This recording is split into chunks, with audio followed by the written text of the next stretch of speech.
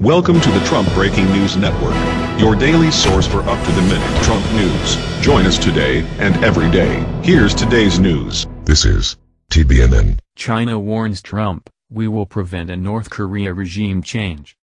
By Tyler Durden.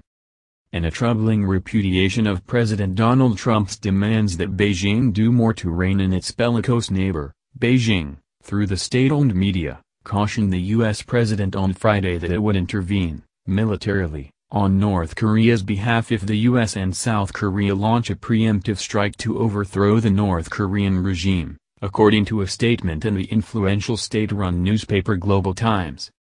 If the U.S. and South Korea carry out strikes and try to overthrow the North Korean regime and change the political pattern of the Korean Peninsula, China will prevent them from doing so, it said. At the same time, the Chinese regime made it clear that its preferred outcome would be a continuation of the status quo, warning Kim Jong Un that it would remain neutral if North Korea were to strike first. The article, cited by Rueters, reiterated calls for a diplomatic solution. However, the possibility of talks between the two sides was looking increasingly remote as both Trump and Kim continued to exchange threats of nuclear annihilation, with Trump clarifying Thursday that his earlier promise to respond with fire and fury should the North continue to threaten the U.S. may not have gone far enough. China, North Korea's most important ally and trading partner, has reiterated calls for calm during the current crisis. Beijing has expressed frustration with both Pyongyang's repeated nuclear and missile tests and with behavior from South Korea and the United States, such as military drills, that it sees as escalating tensions. China should also make clear that if North Korea launches missiles that threaten U.S. soil first and the U.S. retaliates, China will stay neutral, the Global Times, which is widely read but does not represent government policy, said in an editorial. Meanwhile, as the North may be planning its next ICBM launch, the U.S. is stepping up military exercises with Japan and South Korea.